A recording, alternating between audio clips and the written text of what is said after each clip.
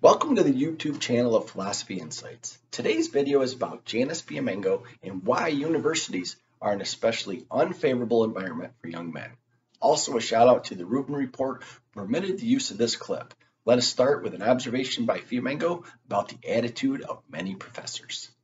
Step away from the power, as Professor Susanna Walters said in that Washington Post piece, Why Can't We Hate Men? You know, that's what you have to do as a man. You have to bear the weight of centuries of male privilege and oppressive behavior. And so you just have to step back, don't run for office, don't do anything. I mean, you know, as if, I mean, it's unbelievable. But, bow forever, yeah, basically. Basically, yeah, and be abject, apologize for your so-called privilege, and let your sisters come forward and make the world a better place. And that is, I mean, that it's so crude and so ridiculous, but I don't think it's an exaggeration to say that that is the message that most young men are getting at university today. That the only way to be a good man is to focus all of your energy and attention on someone else, whether it's on helping women or in helping the indigenous or whatever it happens to be, that you can't have your own concerns, you can't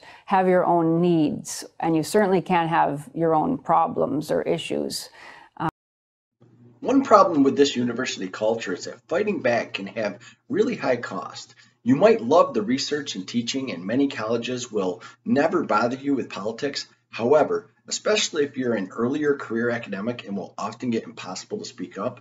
After all, no one wants to hire someone not yet established in the field if there's a controversy surrounding this person, especially if you can have 10 other candidates that come with a clean slate. Fiamengo says the following about how she got into pushing back against the mainstream university narrative. It's very difficult to be on the other side of a social justice issue, because to be on the right side, the left side, the correct side, I should say, the left side, it's easy because you hear the arguments over and over again. So you just have to open your mouth and out they all come. And usually people are stunned into embarrassed silence as soon as you start attacking them with your various claims and your various charges against them.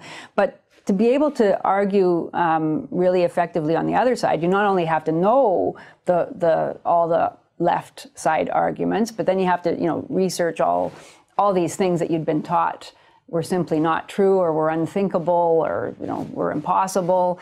And it's not my area of expertise, certainly. My area of expertise is literature, but and I don't think I'm very good. Like, you have to be good in debate and answering people's challenging questions, and I hate all that. I'm terrible at that.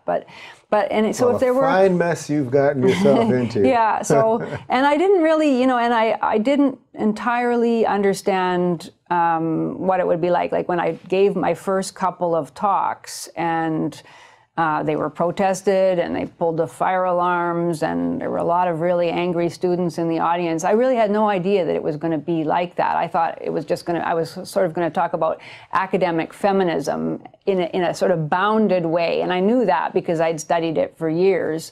But I didn't realize I was going to be asked to answer questions about, everything to do with the relations between men and women, and rape, and all of these big issues. So I didn't do a very good job, I didn't think, but nobody else is doing it, and so I want to keep on. And then I started doing my video series 3 years ago, and that has given me a lot of satisfaction, actually, because, well, as soon as I started speaking in public, I got a lot of emails, an incredible number of emails, mostly from young men, some from men not that young, talking about their experiences. And it blew me away, and I know Jordan's talked about this too, but the amount of pain that there is out there, the number of young men who just want to, they love women in most cases. They want to have a happy relationship. They've never intended to hurt or oppress anyone, and yet they're told that even without intending to, they do, just by looking at a young woman, or asking her out on a date. They're doing some sort of violence. And the pain that that has caused, and the uncertainty and the confusion and the resentment as well. It's, and some of these young men have themselves been abused. Their parents, sometimes their mothers have been abusive, or girlfriends. And yet they're they have to hear over and over again about how it's only men who are ever abusive.